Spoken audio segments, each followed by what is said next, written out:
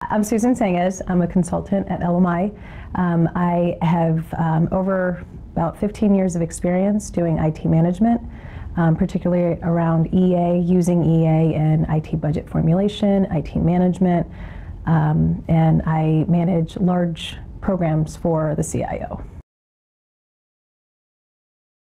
FITARA is a new legislation. It's the Federal IT Acquisition Reform Act.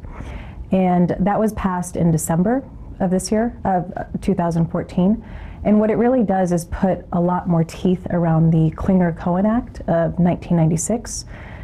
And what's really key with this one is to build the partnerships across the organization, so across the agencies, in terms of partnerships with the business lines and the partnerships between the CIO and the rest of the C-suite. It really gives them, the CIOs, a lot more budget authority when it comes to making IT investment decisions. There's really going to need to be a partnership across the C-suite. So the CIO is going to have to partner with the CFO, the CAO. What's really key is making sure that the CIO not only has a seat at the table, but a really strong voice and can back up that voice across the C-suite. We can help CIOs make better investment decisions by really making sure that they have a voice at the table and it's not just a seat at the table. And I think that there's three key components to doing that. One is the strengthening of partnerships across the C-suite, so with the CFO and the CAO. The other one is really building relationships. And what I mean by that is building relationships across the organization.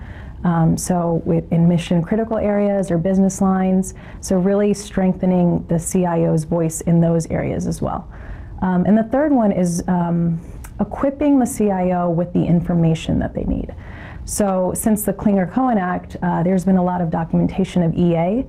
And what we do is, what LMI does is we really unlock that information and help the CIOs use that and bring it to the table so they have a stronger voice at the table.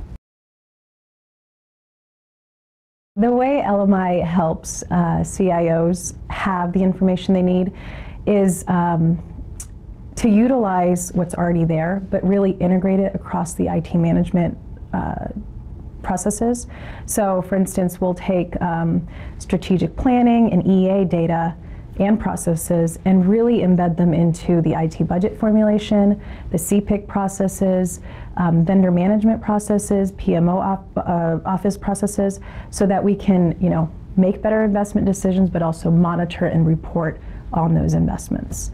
The other way that we do it is we are tool agnostic, and we have the capability of using web services. So whatever tools that the agencies are using in terms of their EA or their CPIC, we can come in and integrate that data very readily so it can be utilized and brought up at a high level.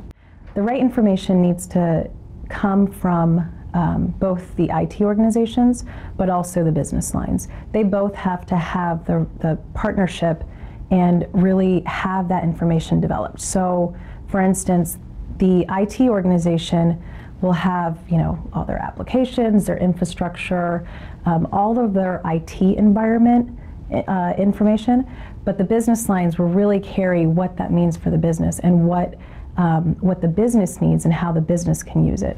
So what we try to do is really connect the messaging of that information and present the IT environment in business terms. So spin it and really talk about, here is what our IT is bringing to the business. Here's what you're saving. Here's how it's helping your people.